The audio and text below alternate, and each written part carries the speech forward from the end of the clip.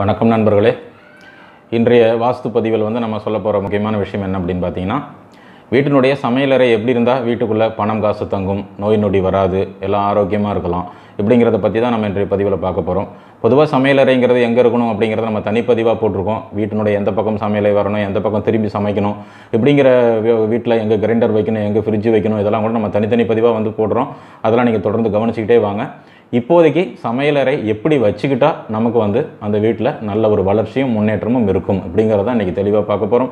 சமையலறை எந்த பக்கம் வருது அப்படிங்கிறத விட சமையல் நம்ம செய்யக்கூடிய இடம் எப்படி இருக்கணும் அப்படிங்கிறது தான் ரொம்ப முக்கியம். சமையலறையில் நம்ம பாத்திரம் கழுவுற ஒரு தொட்டி வச்சுருப்போம், சிங்க்னு சொல்கிறோம். பாத்திரம் கழுவுற தொட்டி வச்சுருப்போம். அந்த தொட்டிக்கு ஒரு டேப் வரும், தண்ணி வாட்டர் திருவி விடுறதுக்கான டேப் வரும். அந்த டேப்பில் தண்ணி சொட்டிக்கிட்டே இருக்கக்கூடாது. அப்படி சொட்டிக்கிட்டு இருக்கிற மாதிரி இருந்துச்சுன்னா அவசியம் அந்த டேப்பை மாற்றிட்டு வேறு புதுசாக போடுங்க. சில டேப் டைட் பண்ணாலும் தண்ணி சொட்டாக ஒழுகிட்டே இருக்கும். அப்படி இருந்துகிட்டு இருந்தாலும் நம்ம வீட்டில் காசு பணம் தங்காது. அதனால் நம்ம வீட்டில் டேப்பில் இந்த டேப்பில் பொதுவாக வீட்டில் எந்த டேப்லையுமே தண்ணி சொட்டாமல் பார்த்துக்காங்க. அப்படி தொட்டுருந்துச்சுன்னா அந்த டேப்பை மாற்றிருங்க. அது மாதிரி பாத்திரங்களை அவ்வப்போது கழுவி சுத்தப்படுத்திடுங்க. நிறைய பாத்திரங்களை அழுக்கு பாத்திரங்கள்லாம் நம்ம சிங்கில் போட்டு வச்சுருவாங்க. நாளைக்கு காலையில் தான் நான் இதெல்லாம் கழுவேன், எனக்கு இப்போ நேரம் இல்லை இன்றைக்கி அப்படின்னு சொல்லி இன்றைக்கி நைட்டு படுத்துவாங்க. அந்த மாதிரி ஒரு நாளினுடைய அழுக்கான பாத்திரங்களை அன்னைக்கு போட்டுட்டு மறுநாள் கழுவுறதுங்கிறது நல்லதல்ல. அன்றன்றைக்கு சுத்தப்படுத்திக்கிறது ரொம்ப ரொம்ப நல்லது. அதை விட அப்பப்பைக்கு சுத்தப்படுத்திக்கிறது நல்லது.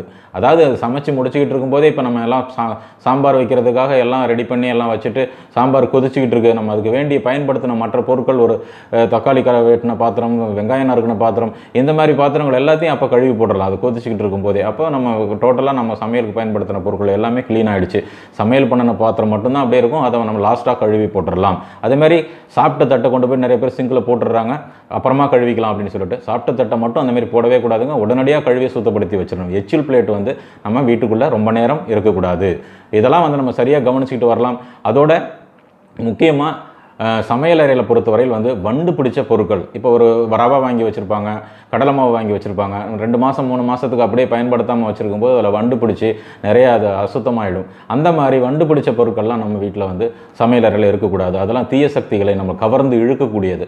அதனால் வண்டு பிடிச்ச பொருட்கள், கெட்டுப்போன பொருட்கள் இதெல்லாமே அவசியம் நம்ம வெளியேற்றுறது நல்லது. அதே மாதிரி இன்றைய குழம்பு, இன்றைய ரசம் மிச்சமாகிடுச்சுன்னு சொல்லிட்டு ஃப்ரிட்ஜில் தூக்கி வச்சு மறுநாள் பயன்படுத்திங்க, நம்ம வேண்டான்னு சொல்லவில்லை.